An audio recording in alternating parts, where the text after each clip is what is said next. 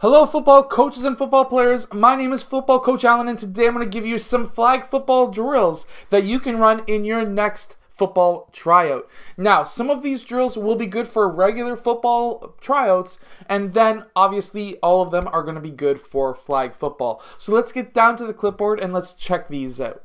Okay, so this first drill is very simple. What we're trying to look for is somebody who can throw the ball and somebody who knows how to run routes and is able to catch the ball.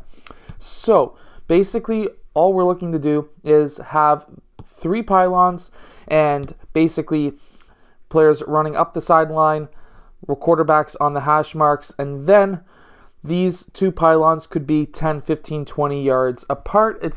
Really comes down to the age group that you're coaching. So what we're going to be having is player 1, he's going to be running up, cutting directly right where that pylon is, just like they could be doing in game. And then we're going to have player 1 throwing the football to player 1 red.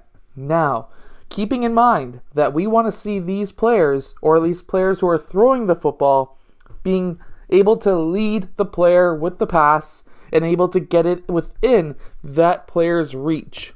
So what I mean by that is once player 1 comes off of that cut, we want that ball to lead him to where he is going on the field. We do not want him reaching behind him because, of course, if he's reaching behind him in game, there is a high probability of the other team picking off your pass.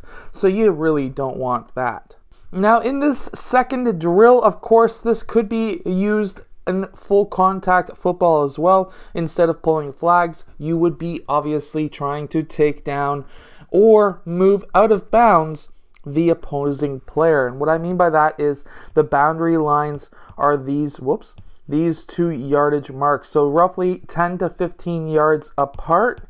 And basically what we're trying to have is player 1 red. He is trying to score over here on player 1 blue. So they will be running up towards each other.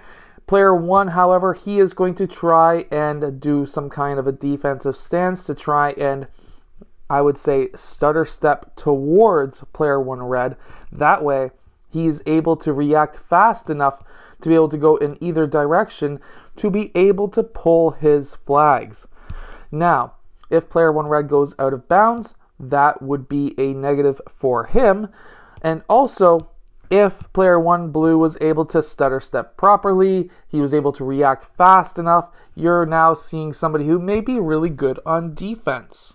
And then once player 1 goes through, he gets through, or even if he doesn't get through, basically football gets passed to the next player in line and they switch lines so that you can see who's good at running, who's good at then also holding onto the ball, but also who is able to play defense the best. And that way, if you're running in a league that has basically everyone playing at once, offense and defense, then you're able to see where they can be stacked up on defense. And also, basically, you're also looking at the fact that if you're in a league that has a lot of players and you're able to have an offensive line and a defensive line separate, this is also a great drill to be able to differentiate between the players who would be great for either one.